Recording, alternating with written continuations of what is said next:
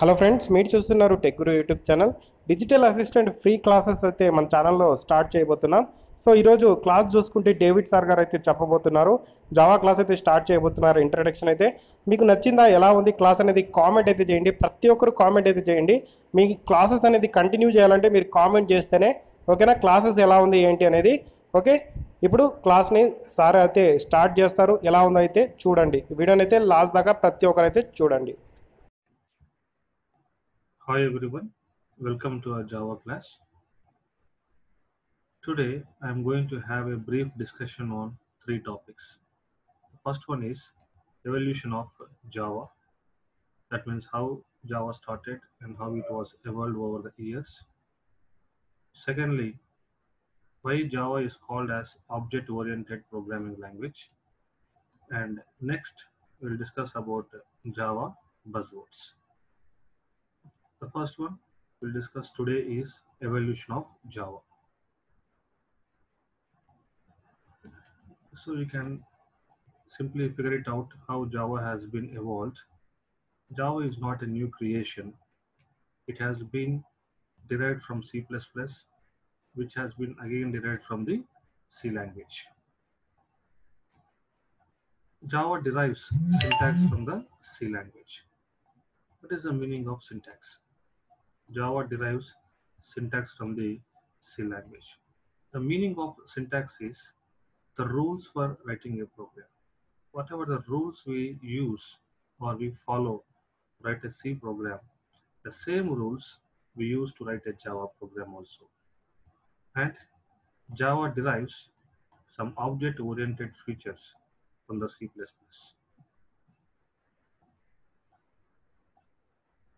And we will talk about creation of Java. Java was first conceived by James Gosling and his team at Sun Microsystems in 1991. So James Gosling is the first person who initiated the invention of the Java language. It took around for him 18 months to develop the first version of the Java. This first version is initially called as Oak language, but later in 1995 it was renamed as Java. So James Gosling is the father of the Java language. And you will wonder, initially Java is used to create a software for consumer electronic devices like microwave ovens, refrigerators, or for remote controls. But later, the Java people found that Java can be used in internet, and for that reason, Java is also called as Internet Programming Language. The second one, why Java is called as Object-Oriented Programming Language. First of all, you have to know what are the object-oriented concepts. So some we have the concepts like abstraction, encapsulation, inheritance, polymorphism, etc. as some of the object-oriented programming languages. Because Java implements or Java uses all of these object-oriented programming languages, Java is called as an object-oriented programming language. In the coming classes or subsequent classes, we will see in detail what is the meaning of abstraction, encapsulation, inheritance, and polymorphism. And finally, we'll discuss about Java buzzwords. So these are the Java buzzwords. Buzzwords is nothing but features of Java. The first feature of Java is simple. Yes, Java is a very simple programming language. That means not for all, only for the people who have already learned C language and C++ language. For them, Java is a very easy to learn programming language. The second feature is Java is a secured programming language. Why Java is called as a secure programming language? You know, whenever a Java program is being executed in your computer or in your laptop, it is being executed under the control of Java runtime system. This Java runtime system will make sure that your program will not do any kind of harm to the files or data contained on your laptop. That means your Java program will execute under the control of Java runtime system. So for this reason, Java is called as a secured programming language. And the third one is portable. Yes, Java is a portable programming language. In order to understand this, let's take a simple example. So we already know some portable TVs. What is the meaning of a portable TV? A TV which can be moved from one location to the another location. You can call it as a portable TV. Similarly, coming to the Java, a program which is written on one computer can be copied in a pen drive and can be executed on another computer which is having a different operating system and a different CPU. That concept is called as portability. I repeat this, the meaning of portability is the same code must work on all computers. That means a program which is written on one computer, okay, can be copied in a pen drive and can be executed on a different computer. Okay, remember the configuration of this computer is different from this computer. So for this reason, Java is called as a portable programming language. The next feature is object oriented. Yes, Java is called as an object oriented programming language because it implements all the object oriented features like, as we discussed earlier, features like encapsulation, polymorphism, inheritance, etc. So Java is called as an object oriented programming language.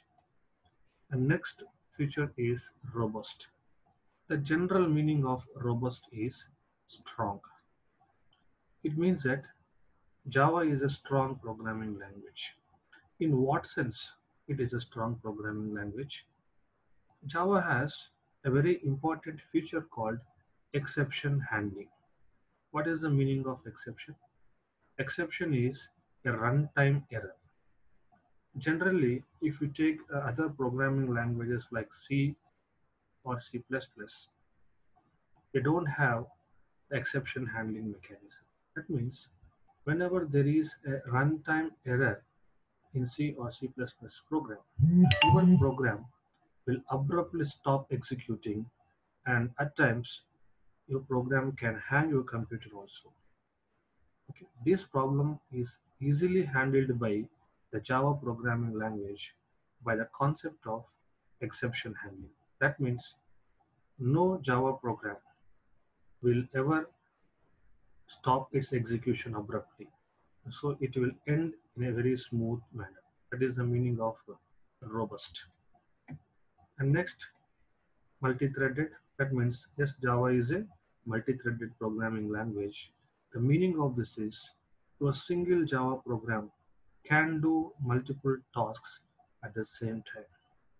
The best example I can give for this is two persons who are locating at two different locations. They can play an online chess game. So a single program is supporting the moves or decisions of these two persons. Or I can give one more example. Okay, you take a competition, car racing competition. There might be six vehicles or six cars competing. Each car belong to a different person locating in different countries. So all these six persons are combined by a single program or integrated by a single program by our Java program in fact. For this reason, Java is called as a multi-threaded programming language. The next one is architectural neutral. Its simple meaning is write once, run anywhere, anytime, forever. What is the meaning of this? For example, if you take today, you have written one program by using your Java language. Later, after 1 year, the same program can be executed irrespective of on what computer you are trying to execute. Okay? Even after 1 or 2 years, your program will run to completion. That is the meaning of architectural neutral. Next one is interpreted. Java is an interpreted language. We all of us know any high level language program has to be converted into a machine level language program. Okay. So for this, there are two methods. First one is compilation. Second one is interpretation. Okay. So all C programs are compiled. What is the meaning of compilation? Whatever the instructions we have in a C program, all the instructions at once they are converted into the machine language. That process is called as compilation. Then what is interpretation? Interpretation in interpretation, instruction by instruction, they will be converted into the machine language.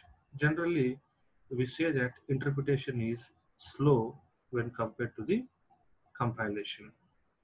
So unfortunately, Java is an interpreted language. That means your Java program will convert into the machine language instruction by instruction. Next one is high performance. Generally, people used to do comments on the Java language that it is a very slow language. So for that reason, the Java people has added a compiler to the interpreter. That compiler is called as JIT compiler. That means in order to convert a Java program into a machine language, both the interpreter as well as compiler will work together in order to increase the performance. And the next feature of Java is distributed. Yes, we all know that Java is called as an internet programming language. So in this world, computers are divided at different locations or located at different locations, but still they have to communicate with each other. Okay, for that communication, we are going to use some protocols like TCP/IP protocols. So whatever the rules we have in this TCP/IP protocol, all those rules can be implemented by using the Java language. Okay, so this makes possible that you know Java can be an internet programming language. And next one is remote method invocation. The general meaning of remote is far away. Far away. M means method, I means invocation.